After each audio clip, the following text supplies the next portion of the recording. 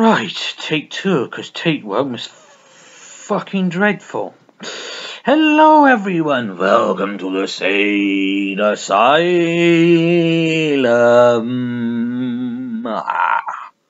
where the only electricity we use is for ECT.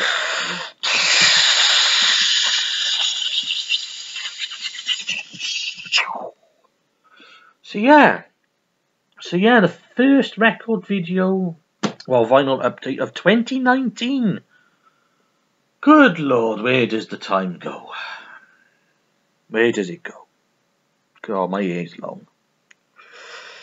Ooh, need a haircut badly. So yeah, in this video we're going to be looking at 8 records. So here we go. Are you ready? Well, if you're not, fuck it. So the first record we're going to look at is Iggy Pop, the godfather of punk. So this is from Iggy's, another comeback from Mr. Pop, because the 80s was a very, very messy, I imagine, confusing and painful time for Iggy Pop, because he had just took too much drugs, and each album was getting more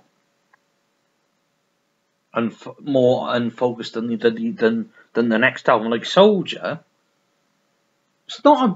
I wouldn't say it was a terrible album from 1980. It's not a bad album, but it lacks the cohesiveness of new values and of course Lust of Life in the Idiot. I mean, I don't think Iggy Pop knew what direction to go in, really, because it sort of sounds like a messy hybrid of XTC and Devo. Those really bouncy, eccentric keyboards, like as typified on Local Mosquito. And like I said, the albums he made throughout the years kept getting worse and worse and worse. And of course, he owed a lot of money to IRS, as you do, bastards. I mean, they were bastards. They were, the 70s. No wonder everyone was a fucking tax exile in the fucking 70s, ripping everyone off. If I was a fucking famous rock star, fucking banging loads of fucking chicks and wrote fucking Whole Lot of Love and all those and whatever, and you're taking all of it and taking half my money off me. I would fuck off to the Virgin Islands or Barbados. They were absolute bastards. They were absolute bastards. They were, just taking money off musicians. Well, overtaxing them. So Iggy was in turmoil. He was in peril, and of course, who are you going to call? Not Ghostbusters, no, Mr. David Bowie. So David Bowie again, helped Iggy get through all his trials and tribulations and to make this album. But I mean, him and Bowie went back a long time. Since the early 70s, where Bowie produced Raw Power, the Stooges' final album up to that point, before they reformed in the 2000s. So they went back a long time. Bowie and Popper, Dennis Hopper, used to go when Iggy had his breakdown after the Stooges imploded. They were slipping him drugs. Can you imagine that? Being in a mental institute and one of your best friends slips you drugs. Right. I'm just gonna go and see Mr. Ostenberg now. I haven't seen him for the last hour or two. He's been very quiet. Let's see what he's like now. Mr. Ostenberg? Mr. Ostenberg. Why are you trying to eat your own shit? Mr. Ostenberg! What are you doing to that bed? Mr. Ostenberg, what are you doing with that wire? Oh, I'm trying to get electric shock to get stoned. I like to get stoned and run around naked. Because I'm Iggy fucking Pop. Oh my fucking God. Oh my God. Oh, I'm going to have to call the doctor. Dr. Pratt. What is it, Jenkins? I'm in an important meeting here. Well, I hate to break it to you, but Mr. Ostenberg has just electrocuted himself up his nostrils. Oh my God. Cancel this meeting. Hold my calls. You know, it'd be absolutely ludicrous if somebody slipped you drugs in a mental institute. But, you know, the good old 70s, the good old days. So yeah, so Bowie helped. Bowie in the 80s. You know, he went for a radical change as well. He was a fucking superstar. You know, as he described his Phil Collins years, and you know, he was making covers of Iggy Pop songs to help him out as well. You know, the version of Tonight with Tina Turner, which is a fucking awful song. Just terrible. You know, so he was doing that for him. You know, and but to be honest, this is probably the best work Bowie did in the 1980s. Apart from the Lavram soundtrack, this is probably his best work. And it does, to be honest, it does typify the mid-80s sound, you know, like everyone was using a synthesizer. Everyone. Every genre was using a synthesizer. You know, metal bands are using synthesizers. You know, most pop acts were using synthesizers. You know, it was the synth decade, and even Neil Young was using synthesizers. You know, that Canadian, that dry Canadian with his drawl, it's like, kids are gone, but it's not forgotten. This is a story of a Johnny Rotten. You know, even a folkie was using synthesizers. I imagine Bob Dylan was probably using synthesizers as well. Every fucker was using a synthesizer. And you're probably thinking, well, your name is SynthJohn. Why are you bitching and moaning about synthesizers being used? I'll give you my reason. Because it was just overburdened with them. You know, completely. You know, the mid-80s to me, the sound is very a form of constricting conservatism. You know, I mean, don't get me wrong. I don't dislike Foreigner, but but they are a classic example of the times, the mid-80s. You know, I Want to Know What Love Is. You know, that bombastic ballads with, you know, the more synthesizers on there, the better. You know, and you know, this album has that mid-80s sound. It hasn't aged. The sound hasn't aged well. But I would be lying to say if I didn't enjoy the album. I mean, it's got some great songs on here. Real Wild Child, which is a cover version, but by an Austrian rocker called, if I can get my facts right, Johnny O'Keefe. Real Wild Child is a cover version of one of his songs, and that's a great song, you know.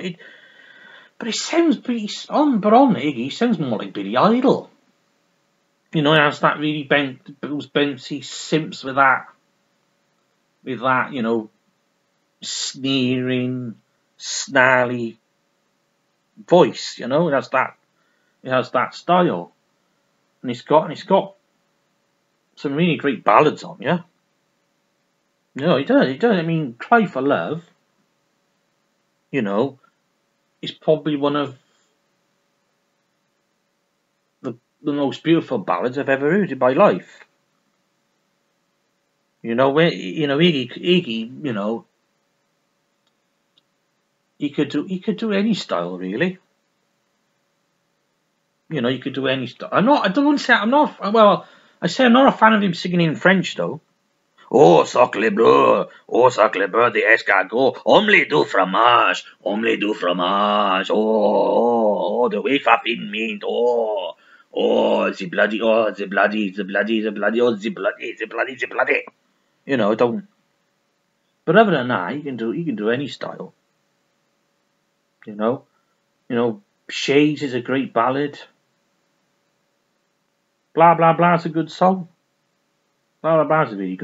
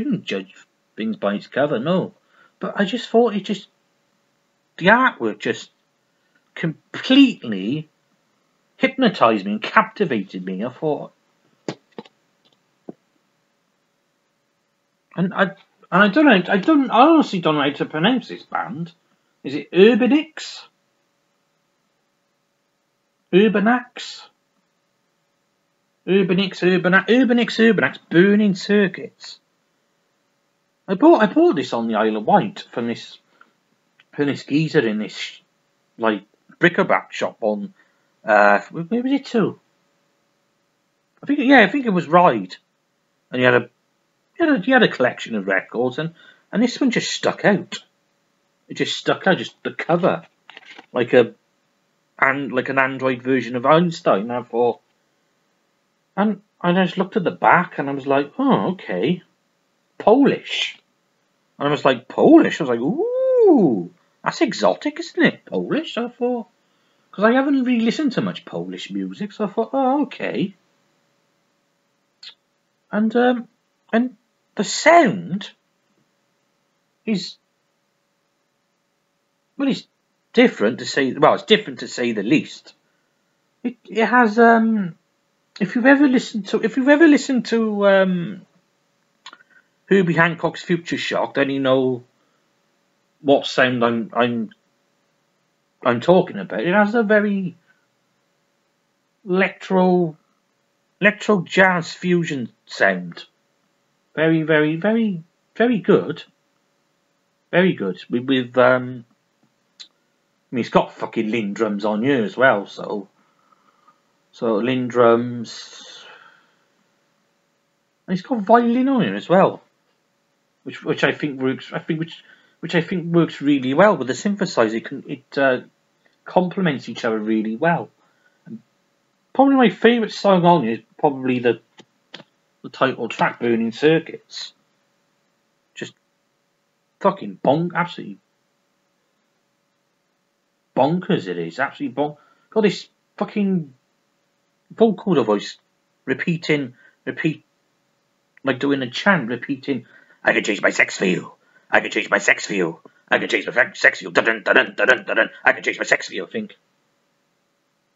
Fucking hell. I was like, I'm like this. I'm like,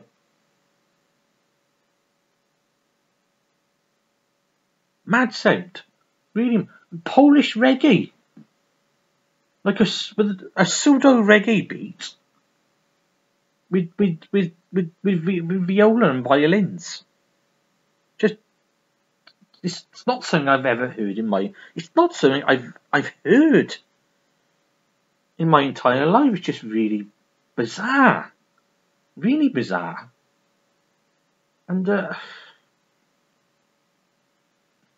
you know, love don't grow on trees. I said, it's really, really, really mad. Really mad stuff.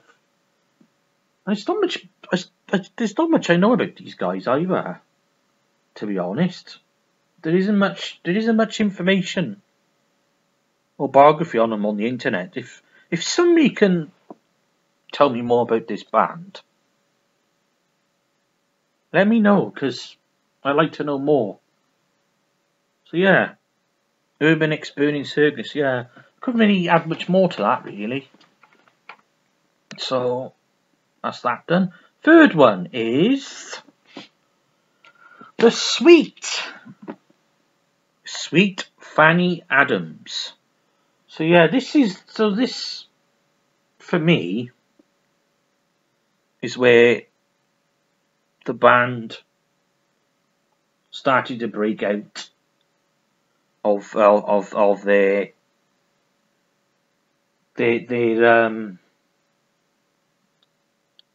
web of manufacturedness. Is that a word? Manufacturedness? That's not a word, John. That's not a word I've seen in the dictionary. Manufacturedness. What the fuck?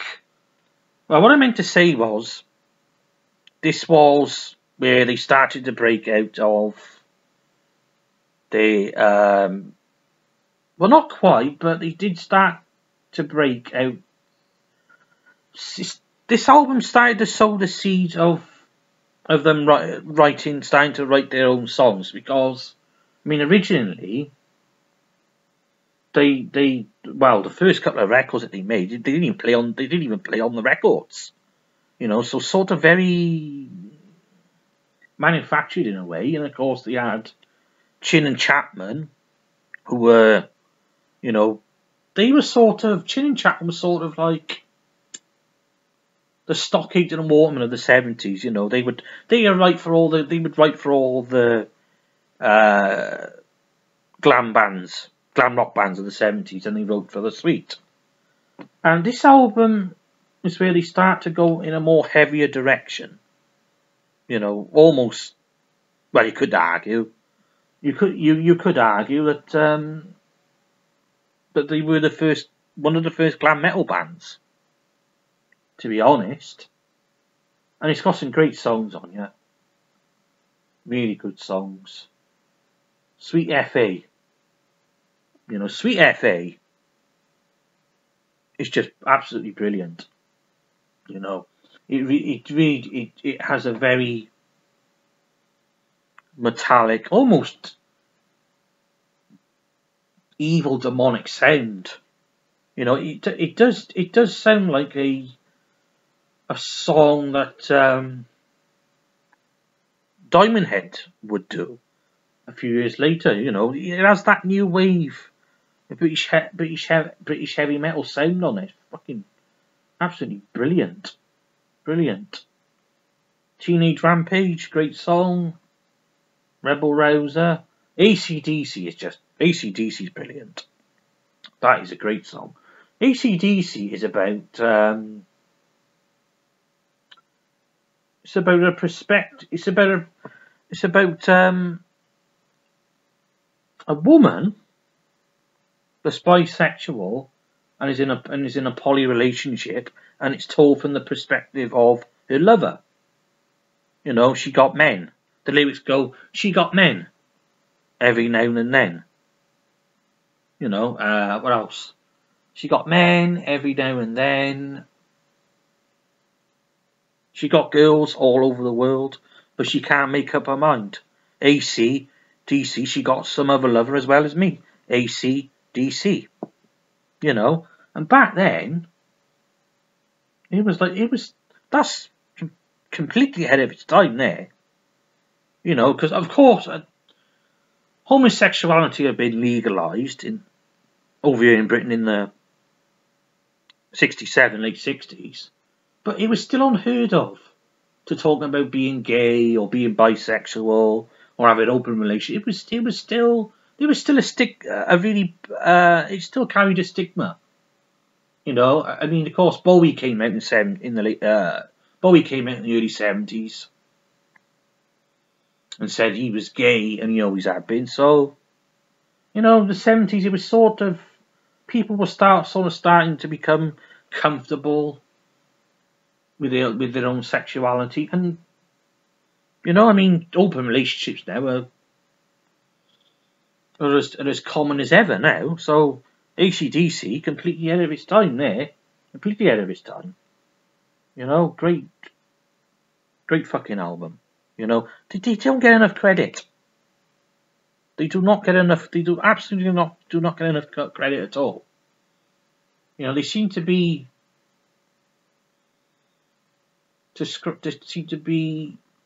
for a lot of music fans the runt of the glam rockers, and I don't think that's true at all. I honestly don't think that's true at all. You know, you listen. I'll give you a good example, right, of how influential, how I think Sweet have been influential. You listen to Fox on the Run, the single version, not the album version on the next album after this. Listen to the single version of that, right? To me, it has the same structure as Van Halen's Jump. Van Halen's Jump has the same structure. It has a synth intro. It has a similar synth intro, similar sort of verses, similar sort of chorus, and similar bridges as well. You know, and Fox on the Run is 10 years before Van Halen's Jump. So these guys, big influence on glam metal and metal in general. You know, Motley Crue wouldn't have existed without Sweet. You know, bands like Rat, bands like see who else? Rat. I can't think of any more, but yeah, it's a great fucking album. Really good album. And very, very, very heavy for its time. So yeah, Sweet Fanny Adams. Right, next one is 20th anniversary Motown. So we gone from punk, new wave, glam to Motown. And what can we say? I mean, Motown, 60 years old this year. 60 years of Motown, 1959. That is just absolutely monumental and incredible. Absolutely incredible. And it's got some great songs on here. Really good songs. Look at that. Great. Look at that. Brilliant. You know, black music is the fucking bomb. 60s and 70s black music is the fucking bomb. It's got some great fucking songs on here. Great songs. And it goes up from 59 to 70. Yeah, 79. It's got Stevie Wonder, Superstition, Jackson 5, I'll Be There, Edwin Star War, Marvin Gaye, I Heard You Through the Grapevine. Just fucking great music. Absolutely great music. Detroit. Detroit. Two things that Detroit gave us: Motown and techno. Just absolutely brilliant. So yeah, that was Motown 20th anniversary. How many have I mentioned? 1, 2, 4. I might do another 2 because it'd be too long otherwise. Let's have a look. Yeah, next one is Led Zeppelin 4. Led Zeppelin 4. So this is probably not my favourite Led Zeppelin album. I think Led Zeppelin 3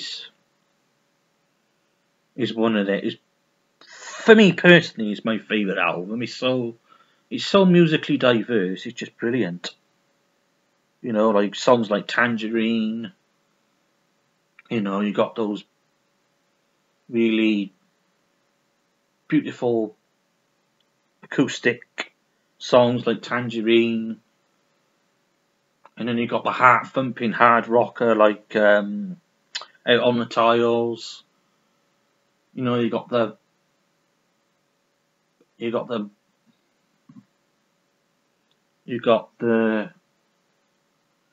blistering bombast of Immigrant Song. It's just brilliant. But of course, Led Zeppelin 4 is great as well.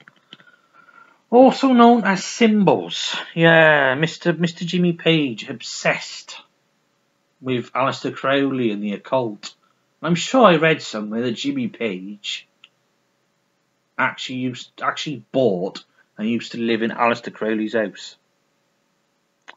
Well, whatever turns you on, Jimmy, the occult. Some people are turned on by smothering shit, or some people are turned on by people shitting on other people. Some people like, whatever in it. That's what turns you on. That's what turns you on. And of course, this one has the big Stairway to Heaven song. So yeah, if you're ever in a guitar shop and you need somebody's attention, you just play Stairway to Heaven, and you'll go, yo, what's up, dude? They will. They'll come running. So yeah, and it's also got on your the Battle at Evermore with Sandy Denny from Fairpoint Convention. That is a good song as well. Rock and Roll, good song. What can you say? I mean, But I mean, what can you fucking say about Led Zeppelin that hasn't already been fucking said? They're just fucking brilliant. If you haven't got any Led Zeppelin albums in your record collection, you seriously to assess your record collection differently. That's all I'm saying. So yeah, Led Zeppelin 4, good stuff on there. So that's 1, 2, 3, 4, 5. Let's have a look. One more. Okay, we'll talk about. Yeah, right. So the next album is Half Man, Half Biscuit. And the album is called No One Cares About Your Creative Hub, so get your fucking edge cut. I can't do a Merseyside accent. Oh, alright, calm down. It's called No One Cares. It's alright, calm down. Oh, it's a fucking Liverpool accent. What am I on about? I can't do. I'm supposed to do Merseyside. Alright there, mate. No one cares about your creative hub, mate, so get your fucking edge cut, mate. Hey. So, yeah. Jack, you know, what can I tell you about Half Man, Half Biscuit? This style, they sort of like comedic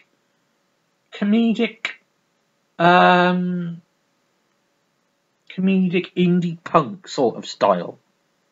They're sort of like a more humorous, I would say, in my personal opinion, a more humorous version of the Smiths. It's like they got songs like I'll give you the titles of the songs are just fucking they're funny. Some of the songs, Depressed Beyond Tablets. You know, it's probably the most cheerful, ridiculous song I've ever heard regarding medication. Depressed beyond tablets, I'm gone beyond pills. In other words, I've taken so much medication like Smarties.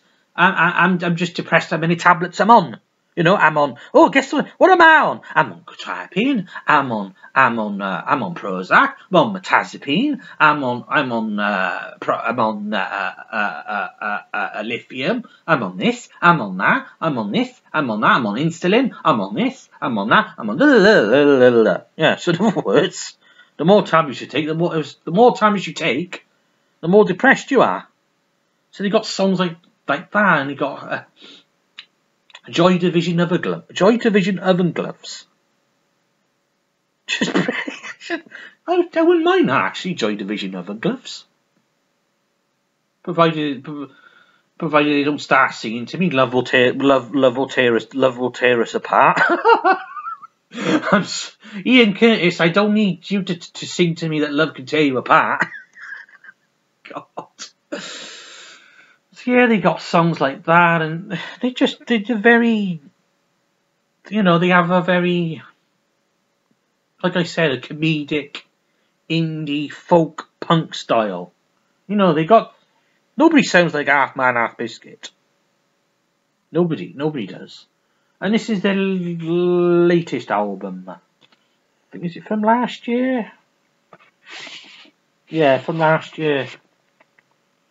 And it's just, well, it's what you expect from Half Man, Half Biscuit. Just a lot of silliness, but it's good fun though, really good fun. One of the titles, Knobheads on Quiz Shows. Bloody hell, there have been a few knobheads on quiz shows. Yeah. Name something you stuff. Turkey.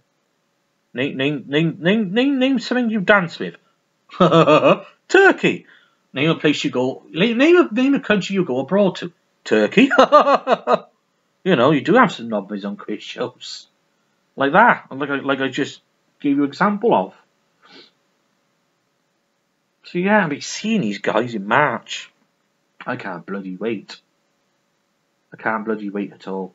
So yeah, I would recommend. So if you want to get into these guys, I would recommend. What's that album from? I'd recommend Acton Bono, because it's got probably, well, it's got two of my favourite songs on it. Acton Bono, I think it's Acton Bono, and probably, no, knowing me, I'm getting my fucking facts wrong, but Acton Bono, I think, has Joy Division Oven Gloves on there, and Depressed Beyond Tablets. It has that on there. I would start with that one, or start with Back on the DHSS. You know, I got some great stuff on there. So yeah, half man, half biscuit. Or Jaffa Cake, half biscuit. Oh dear, Jaffa Cakes. Oh, I'm not being funny, Governor, but Jaffa Cakes. You don't see him in the cake section, do you? You see him in the biscuit section. So as far as I'm concerned, a Jaffa Cake is a biscuit. All right there, Badger, all right there, calm down. And Depressed Beyond Tablets, I'll be on pills. All right there, mate. I'm half man, I'm half biscuit. All right there, mate. Oh, God, that was a long one. So yeah, 36 minutes, 18 seconds. So yeah, I'm going to try and keep them like 6 to 8 records each video. Because you know me, I like to talk about the records. I don't just go, oh, I bought this, bye. You know, I like to talk about them. Probably painful for you, but, you know, that's what I like to do. So yeah, thanks for watching. See you in the next video.